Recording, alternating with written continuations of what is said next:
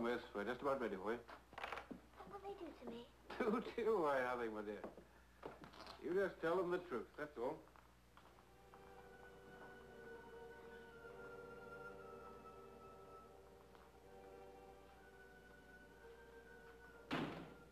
You just tell them the truth, that's all. Them being a coroner's jury assembled in this fine old house. But will they possibly believe the truth? This rarity of psychic phenomena doesn't even have a name. For mind over matter does not even begin to explain what happened in this house. Can the human mind create that which is not? But let's begin at the beginning. On the day Pamela first met Miss Cartwright.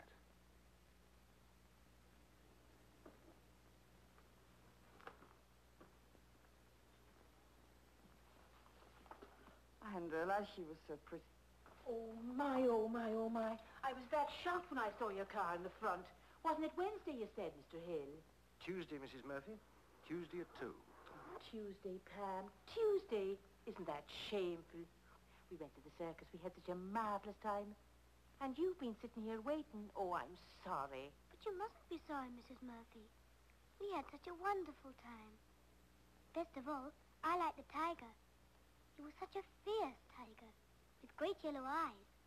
And his name was Ramu. Everybody was afraid of Ramu, except the clown. He was Ramu's friend. But if anybody else came close, if they looked as if they might hurt the clown, what a fierce roar the tiger would make. And he'd show his great, huge teeth. He protected the clown like... So you are Miss Pamela? Pamela, Mrs. Murphy, this is Miss Cartwright. Your father's engaged Miss Cartwright to look after you. She's not as young as Miss Grace was, is she?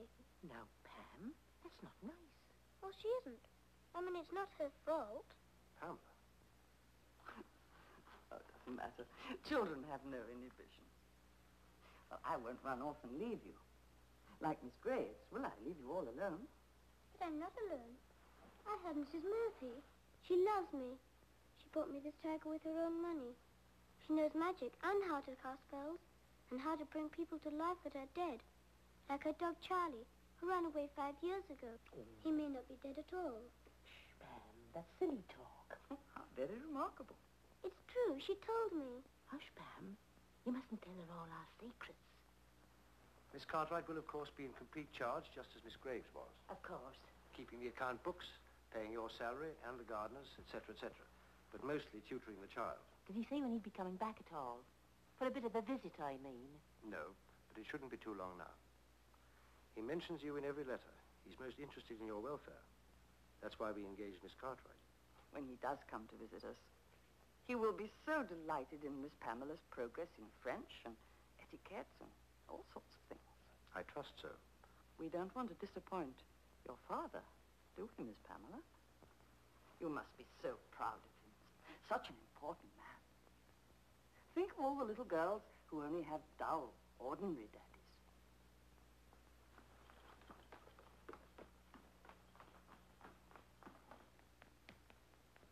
Oh, it's because she's missing her father. He really ought to come and see her more often. Well, if you'll excuse me, I'll go to her.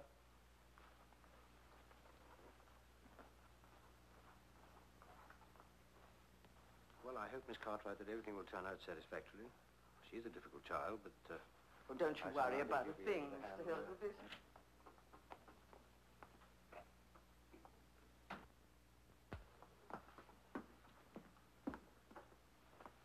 I'm sorry I acted like that. I know you are. But it was the thoughtless thing to say. Everybody wants to be young. Oh, and what did you think about me? A daft old woman. Knows magic and casts spells. I said that to scare her, like she scares me. Pam. She does. She's got scary eyes. She was very pleasant to you.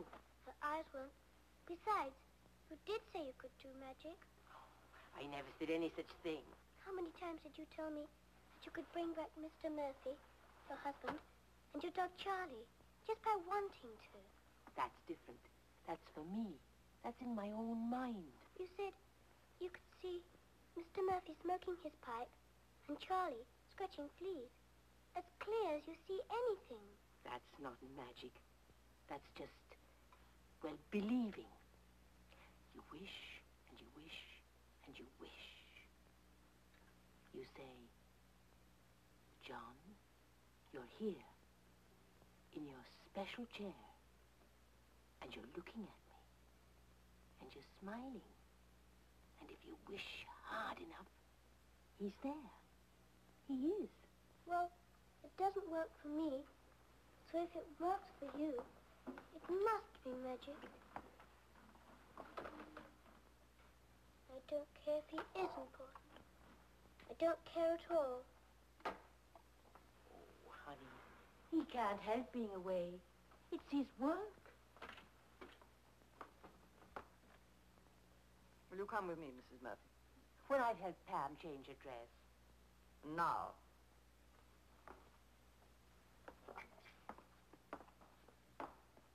Don't you worry, darling. Just you keep wishing.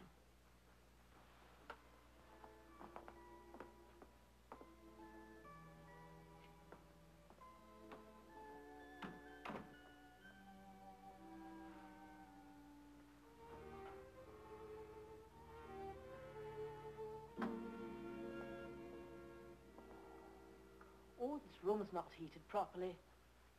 It hasn't been used for 4 years. Not since Madam died. Is it my help you want with the clothes, Miss Cartwright? Don't touch my clothes. I don't allow anyone to touch my clothes. I had them made specially for me, at great expense. The designer made clothes for many members of the nobility. I don't see why I shouldn't use this room. It's not all that grand. When I was a child, we had a house far lovelier than this. My mother's bedroom would have put this one to shame. Had a crystal chandelier, imported from abroad. Do you think I've always been in the service of others?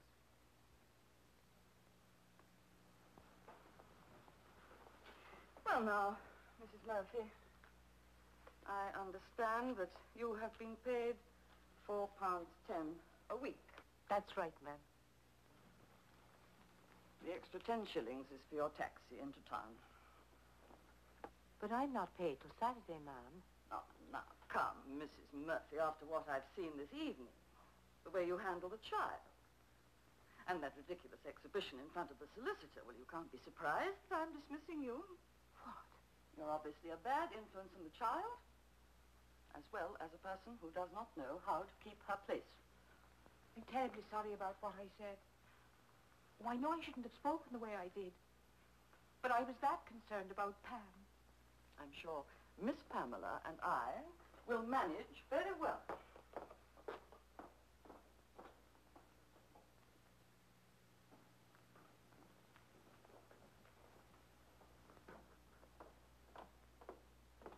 You're more like mother and daughter. I've been with her since she was 3. I've had that feeling once or twice myself. It's a nice feeling, isn't it? Please. Do you think you'd better order your taxi, Mrs. Murphy? Oh, please, Miss Cartwright. Your taxi, Mrs. Murphy. Pamela didn't mean what she said. Oh, she's terribly overexcited. No, Mrs. Murphy. Don't you do it. Pamela, darling, you mustn't speak like that. Now, there's my good little girl.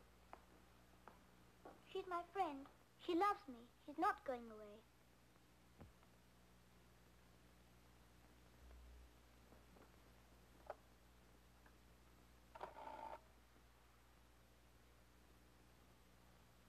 Would you connect me with the taxi company, please? Don't you dare. Would you send a taxi to the Weldon's house, please? Straight away. Mrs. Murphy, don't let her. Don't let her. Hadn't you better get on with your packing, Mrs. Murphy? Darling.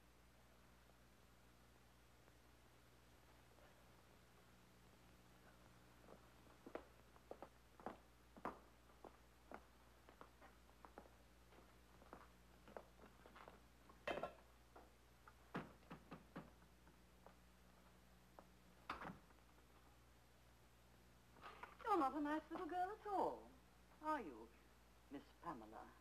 Well, never mind. I've dealt with nasty little girls before this. Do you know what we're going to do? We're going to see if we can find a little room in this big house. And we're going to call it the punishment room. And when you're nasty, you can go to that little room and you can stay there until you're a good girl again. I always have a punishment room for my nasty little girls. I find it works wonders. I never have to hit them or scold them or anything like that. Now, shall we come and see what we can find in this big house?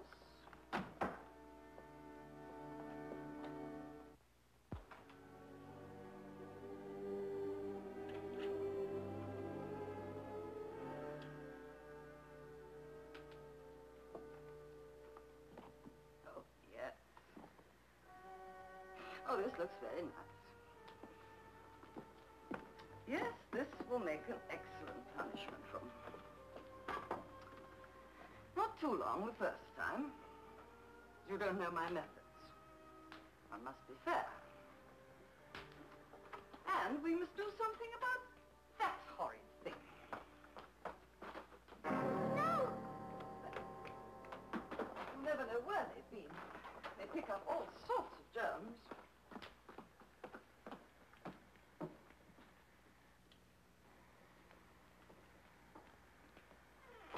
She didn't tell me how to do it.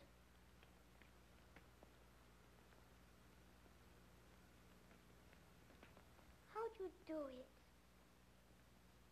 How'd you make Mr. Murphy and your dog Charlie real?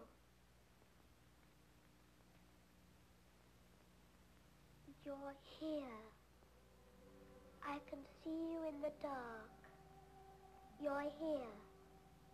I can see your eyes in the dark. You're here. You're here.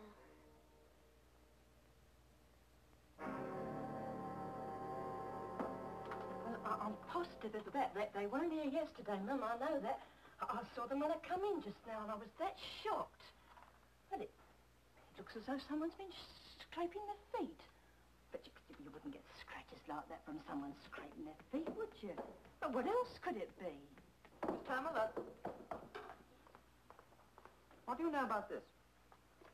Looks like an animal did that. A great scratching animal. You run along. Get on with your French. I bet a tiger would make marks like that. Oh, that one's got a lovely imagination, isn't she? You don't have cats around, do you? What? I'm very sensitive to cats. Allergic is what they call it. I do feel a bit off my best. I suppose it's just the weather. I'm sure.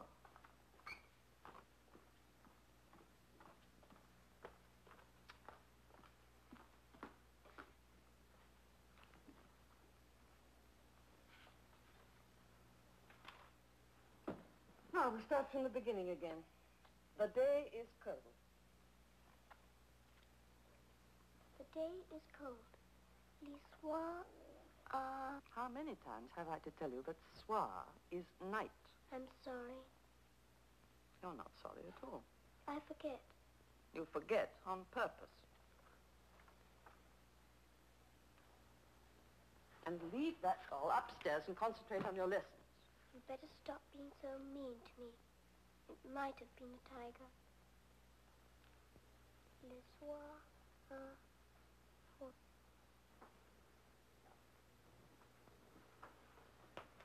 Who found it like this? Me, when I come to work this morning, I thought my heart would stop.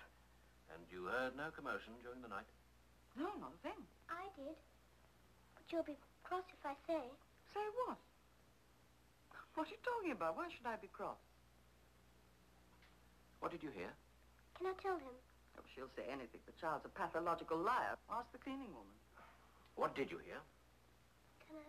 You can tell him anything that comes into your little mind. It was a growl of an animal. It was a huge animal.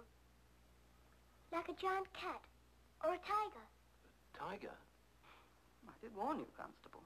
Wild and fierce and dangerous. Like it was hungry and mad. I see. Well, thank you very much. It's true. Come on, you better go outside. It's true, I heard it. Oh, Ethel, start clearing up the mess, will you? She's got quite an active imagination, hasn't she? Too active, I'm afraid. Next time I write to her father, I shall have to tell him one or two things.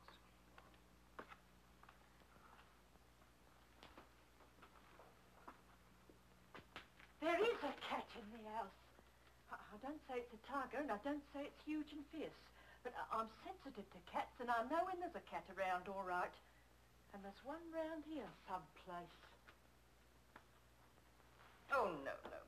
Why are you so awkward? Do it again. No. That's worse. And again. Again? I've been doing it 1,000 times. My legs hurt. Well, go on doing it until you get it right. I suppose you think you're too grand to curtsy to someone like me. But you're not, you know. You're quite common. Oh. No. That's worse. When I was a little girl, I used to curtsy so beautifully. Come here! There is a tiger in the house!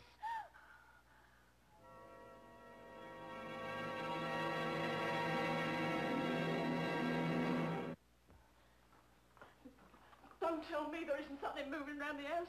Look at this chair. Look at these long yellow hairs. Where do you suppose they came from? Some sweet little kitten? Not likely. Look at these. And the scratches on the wall. And the provision shed all torn to pieces. The way I've been feeling the first day I come through that front door. Don't you tell me. The child is right, but there's a monster of some kind in this house. I'm packing in right now. Catching the first bus to home in safety. A blinking wild beast roaming about loose.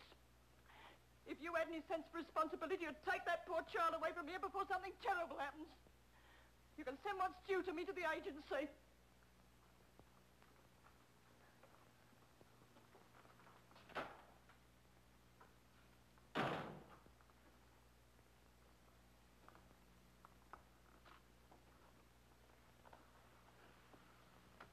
If there is a tiger, If? There isn't any doubt about it, surely. well, it won't hurt you or me if you stop being so mean to me. Tell me some more about the tiger.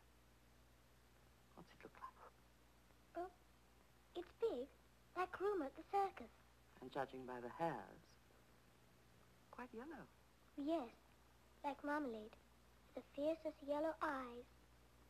But it can be quite gentle, too. Well, how did it come to be here? Did it escape from the circus? No, I wished it. Clever of you. You wished it. Where is it? Oh, he sleeps during the day. I don't know where he hides. I mean your doll. Which doll? The one with the long yellow hair. I don't know.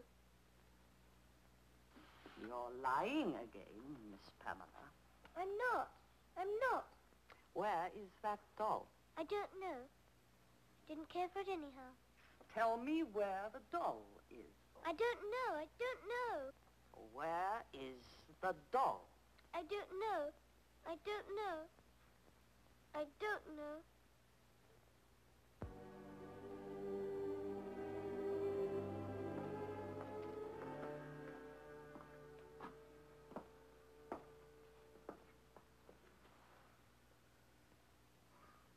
What happened to its long yellow hair, Miss Pamela? I almost did it. I almost made a tiger.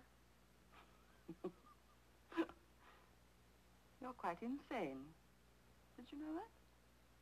Little girls can go insane, you know. Not just adults. Well, it's too late to telephone him now, but first thing tomorrow morning we are going to telephone that solicitor and you are going to tell him everything you've done. Do you understand that? Every last little thing. And let him tell that to your father. I'm sorry about everything, Miss Cartwright. Really, I am. Please don't punish me this time. I think I might go to the cinema this evening. I might even dine in town. That means you will be all alone in this house. No. No, I'm not. No. Not quite alone. You'll have your tiger, won't you? How long will you be gone?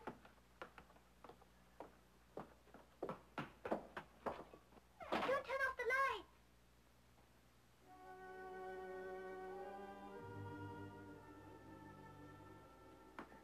Why can't I do it? Mrs. Murphy said all you have to do is wish. I've wished, and I've wished, and I've wished. Oh, how I've wished.